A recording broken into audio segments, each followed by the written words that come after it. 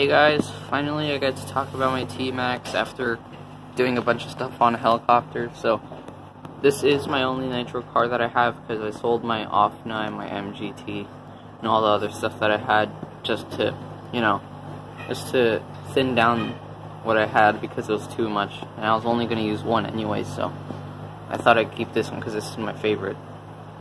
I did just get these Proline Big Joes 40 series for 35 bucks. Really cheap.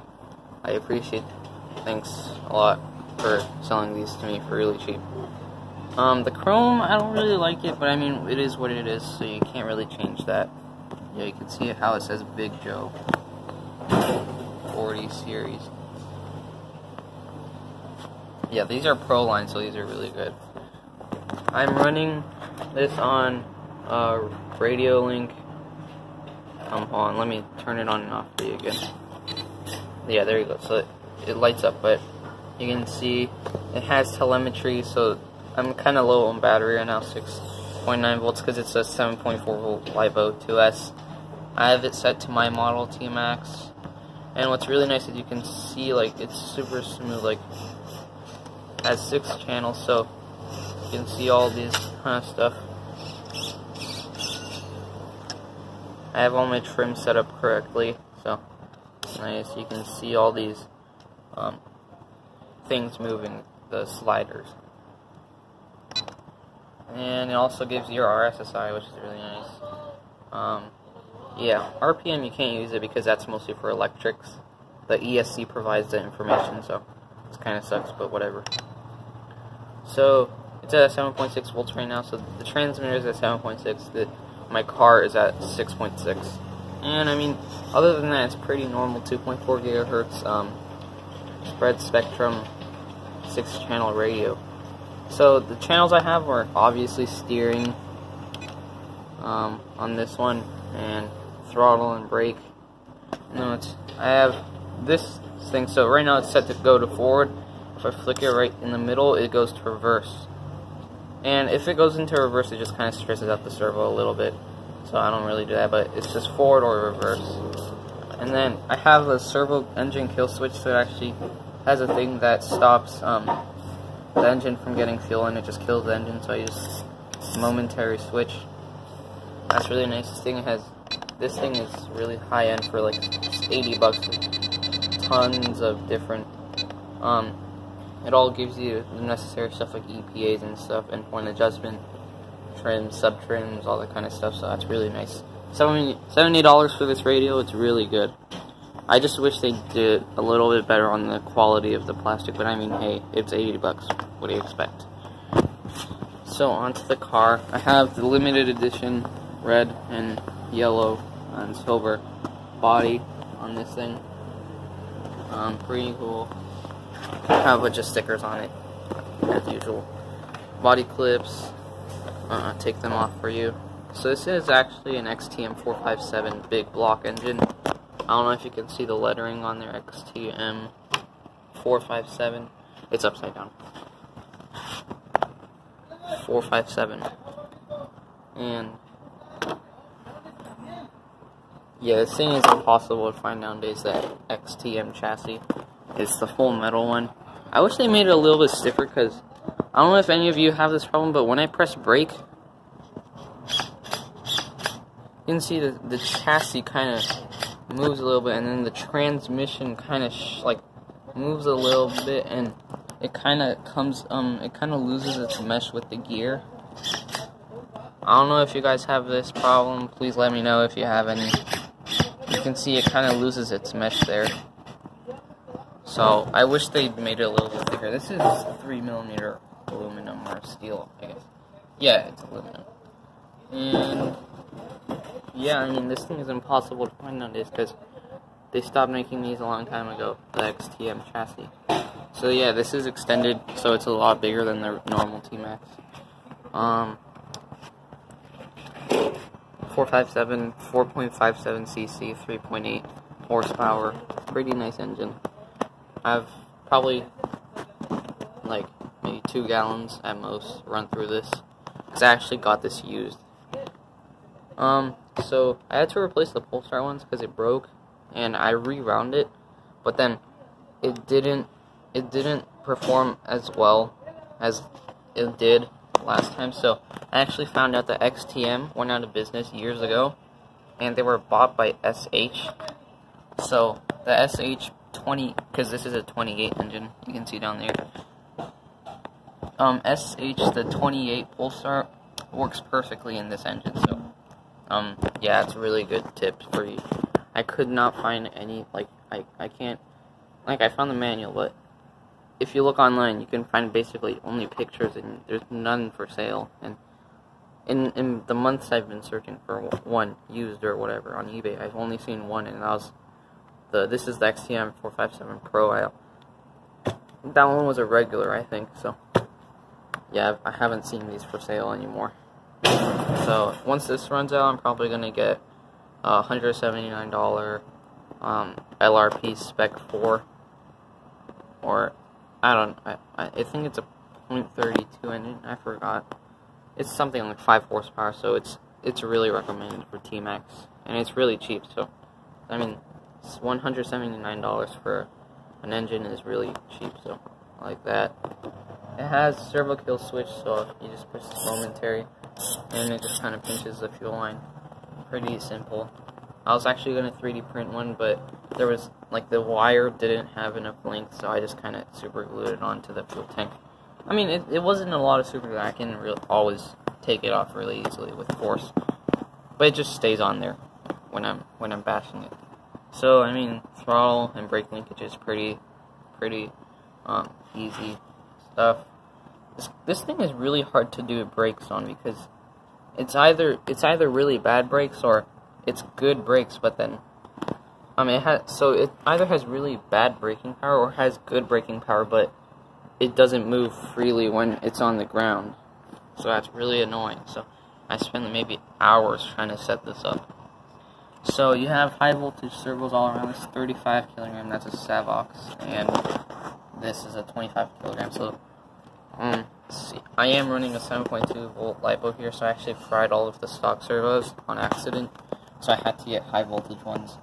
Yes, I know you could get a BEC or something to step it down to 6 volts, but I didn't know that at the time, so I kind of I actually wasted my money on, because these are like $50 each, so it's kind of annoying. Anyways, what else? This thing is really loud with the stock exhaust setup. It's really, I just like it. You kind of need earplugs. I'm worried I'm going to damage my hearing.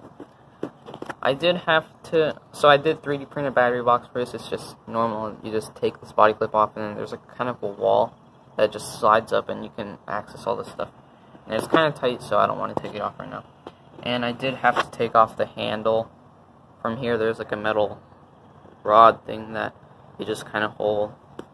You know, I didn't really like it because it hurt my hand, but I mean, yeah, I just took it off because this thing was blocking it. So I have fuel filter and air coupler thing, 3D printed fuel line binders, TRX 3.3 air filter.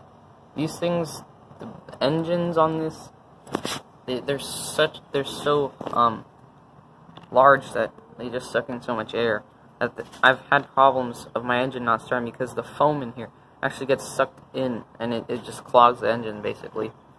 So I've had to add like a little like you know those mesh screens on your windows. Like I cut a piece and then I just kind of super glue it on so it doesn't get sucked in, because I was spending hours trying to tune it, it just wouldn't start, and then I took it off and I found the air filter like in this neck right here, so that's kind of annoying.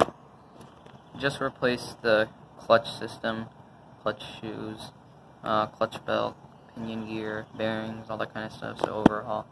The reason I have this thing is because I can easily take this off right here in case I need to prime it, because this thing will get so hot that the fuel, when I try to prime it, it'll just get pushed back like with bubbles and stuff because it's sizzling hot in there. So what I do is just I take this off and then I just blow into it really hard, and then it'll eventually cool this down, and then I can prime it again. And I can also prime it this way too. But the stock setup, it's supposed to be mounted on that side right there. So the little coupler right here is on the inside, so I can't reach it. I've actually had times where my hand scraped by this flywheel, and also I've had it burnt, and I've had burns from either the clutch bell or the actual engine block. So that was really annoying. So that's why I took this off a Hanger 9 air fuel pump, and it's been working good so far. Suspension is pretty cool. The setup is that you have the soft stock ones on the outside, and then you have the really stiff ones on the inside, so it doesn't bottom out that much. Like, it does bottom out, but it's pretty hard to do that. Green stinger, nothing really there. What else? Oh yeah, I do have metal dog bones on the back, but I had the front ones too, but then I lost the grub screw in like somewhere, and I just can't use it anymore, so it's kind of a waste. Yes, they look really nice. So you can see there's the metal dog bone right there, the shaft. 25T servo horn, full metal aluminum down there.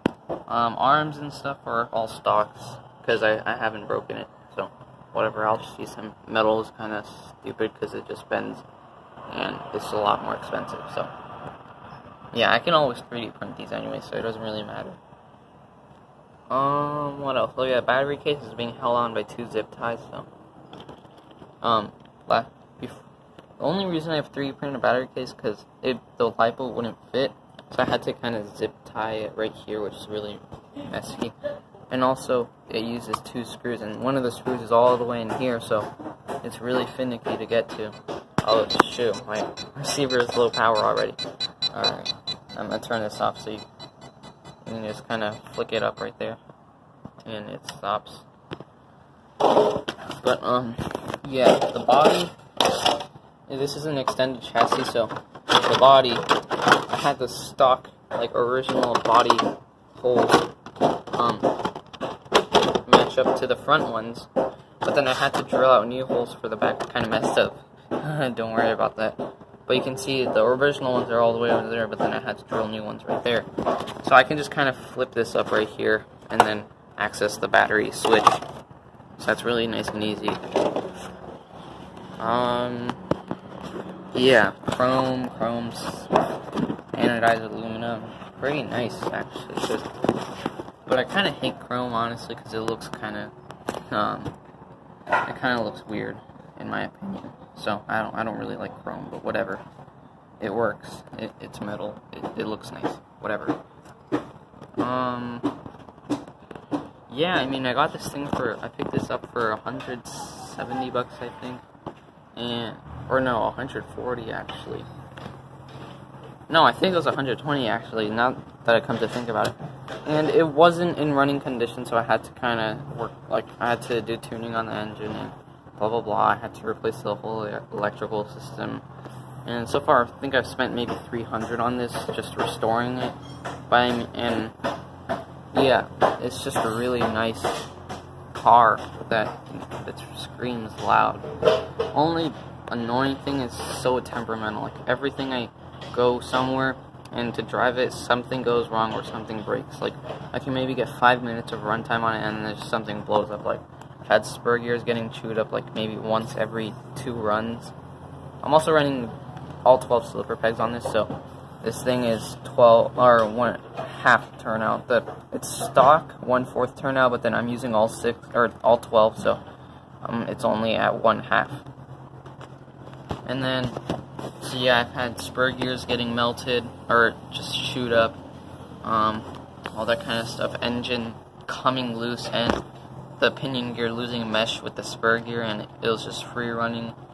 As I said, air filter got sucked in, carb fell off. These screws fell off, and I had to I lost the other screws, so I kind of had to fashion them with these old strip screws that I had. So it looks kind of ugly, but whatever. I've had this entire thing fall off. I've had everything happen to this car because it's just so temperamental. It runs when it wants to, and it doesn't when it doesn't want to. So, yeah, whatever. But it's a really nice car. It sounds really nice. Big block engine, 3.8 horsepower rating. So, yeah, well, that was my T-Maxx. Finally got to talk about it after a little while. Yeah, guys. I'll include some videos of it running. Thanks for watching, Nitro Gang. See you later in the next video.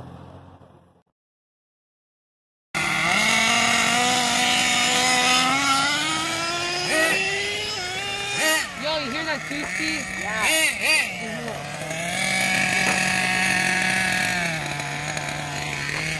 Just pinch it.